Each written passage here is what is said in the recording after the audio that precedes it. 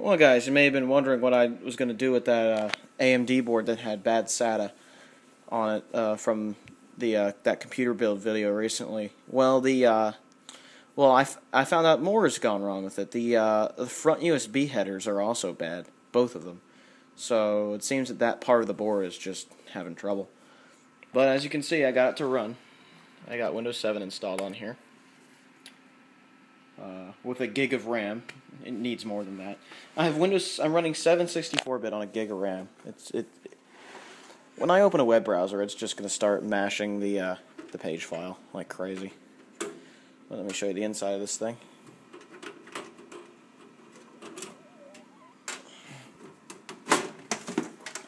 Okay, so I put my own heatsink on it. This is actually a 939 heatsink that I got like 6 years ago with an Athlon X2. So I put it in the case that's for my workshop computer. This is what it's going to be, by the way. It's going to be my workshop computer. The cables are a bit of a mess. I stuck a 160 gigabyte Seagate drive in there, the one that I took out of the eMac. Luckily this drive is old, so it's actually a good Seagate drive, back when they made things that were decent. And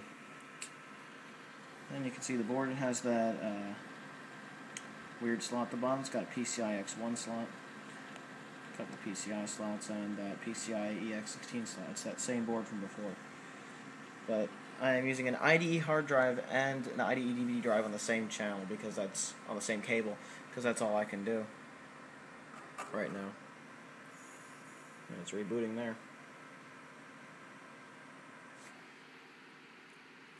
So you can see I still left the Athlon 3200 Plus in there, because I did some research on that, and apparently a single core Athlon 3200 Plus does better than a Pentium 4 3.06 gigahertz.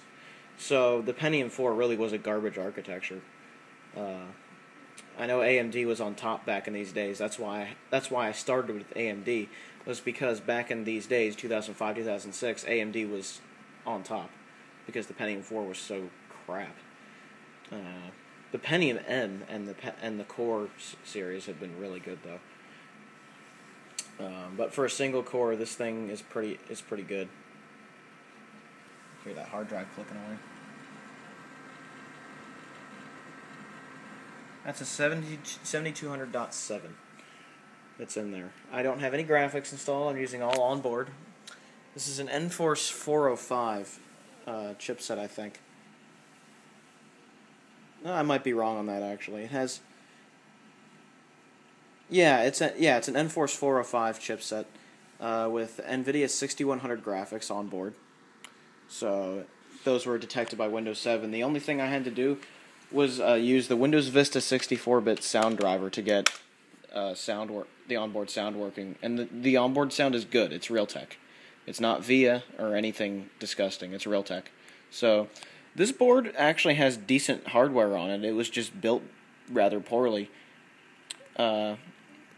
considering that USB headers don't work and SATA doesn't work. So I'm guessing there's a problem somewhere, either with the board itself or the chipset. The reason I changed that heatsink out was because the heatsink itself was actually warping the board. It was pushing down on where the processor was, and there was no metal plate on the back to stabilize it, so it was actually like creating a dip in the board right where the processor was. So that heatsink was had ridiculous tension on it. This one doesn't, so this shouldn't warp the board. And I'm wondering if that warping of the board didn't actually cause some of these issues with SATA and USB. And that would be food for thought. So it's running Windows 7. It's there we go.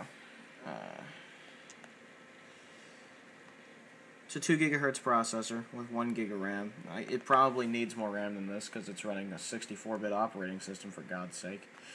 But if 1 gig of RAM will do for YouTube, Skype, and TeamSpeak, and IMing clients, then I'll leave the gig in here. But if not, this board can take, I think, up to 8 gigs. Either 4 or 8 gigs. I'm pretty sure it's 8 gigs, though. But I wouldn't put more than 4 in this thing. It's not worth it on a board like this. I'd probably put 2 in there and leave it at that. But there you go. That's what I've done with this machine. I'm gonna put the I'm gonna put the serial header back in, so I can have a serial port in case I ever need one. And I'm also gonna put this VIA SATA controller card in there. The VIA chip is a VT6421A, and it's quite a reliable controller. Linux doesn't like it though. I used to use it in my file server, and Linux would complain about this thing. Since SATA doesn't work in here, I'm going to put this in here so I can use this computer to wipe hard drives and do diagnostics and things like that. So this card's not bootable, so it's merely in here for when I boot up, let's say, a Linux disk or something, and check a hard drive out. I'm going to need that fairly soon, actually, because I need to check the hard drive that was originally with this board and get the data off of it as well. So that's what I've done with this board. I like to salvage a board if it's usable, and this is definitely usable. I was talking with UXW Bill during his show last night actually, and he is telling me that I think he has a similar NVIDIA 6100 based Dell machine. If I'm not mistaken, it's a Dimension 5100. Correct me if I'm wrong, Bill. And he says that'll run YouTube absolutely fine. So, especially with the processor I have. So, we'll find out. I'll show you in the video once I get everything all up to date and get software installed and whatnot. So, woohoo! Okay, I've done a few things to this machine. I have stuck another gig of RAM in here, so it has 2 gigs of RAM with Windows 7. I actually checked a few hard drives with it because I needed to do that before I brought it down to the workshop, and it turns out the onboard SATA actually does work. It wasn't before, and this cable's to blame. This cable's bad, because I plugged this cable into the SATA controller card I had in here, and it didn't work. But that other hard drive that came with the other machine that I checked, it was bad. The cable and the hard drive were bad. So, there you have it. SATA does seem to work on this board. However, I'm not going to use it for the primary hard drive. The one thing that doesn't work on this board is the USB headers. They're just dead to the world. So something must have shorted them out. So that's a bonus, actually, that this thing works. I was pretty sure it was the board, but the board apparently does have some problems because of the USB headers not working. So there you have it. This cheap cable. Apparently they got it from SATAcables.com.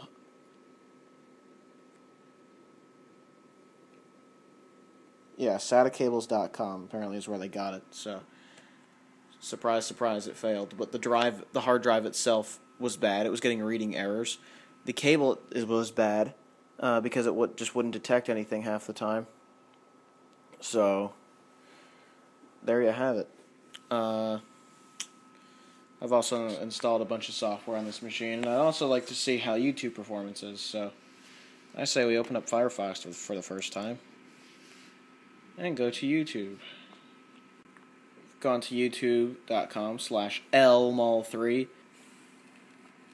I guess a video about the red Prius will have to do. Let's see how well it plays. Is it choppy? It's not. Plays absolutely fine. This is in 480p. What about 480p? Let's try that.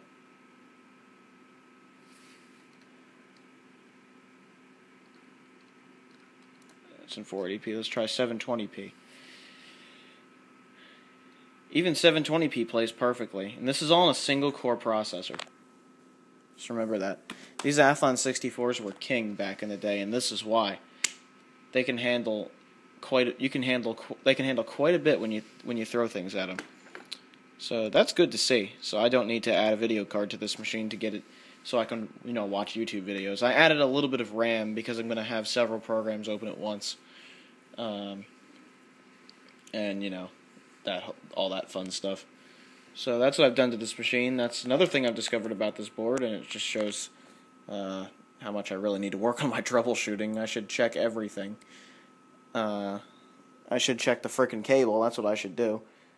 I didn't even think of the cable because the cable looked absolutely fine. It was the cable before I unraveled it was zip tied together and just looked great and organized. So I never even suspected the cable. So yeah, the cable was a problem too. Well, there you have it. This will be a great workshop computer.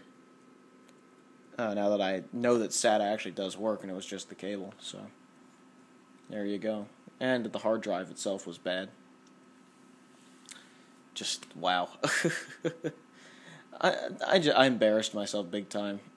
Just saying, oh no, it's the board. Oh no, it's the hard drive. Oh no, it's the cable. Oh no, it's this. You know, whatever. You live and learn. And I made assumptions, and you know, assumptions make an ass out of you. So that's what happens. Anyhow, I'm rambling. I will stop. This is my new workshop computer and what I did with that other AMD board. So, hope you enjoyed it and have a good one, everybody. Ciao.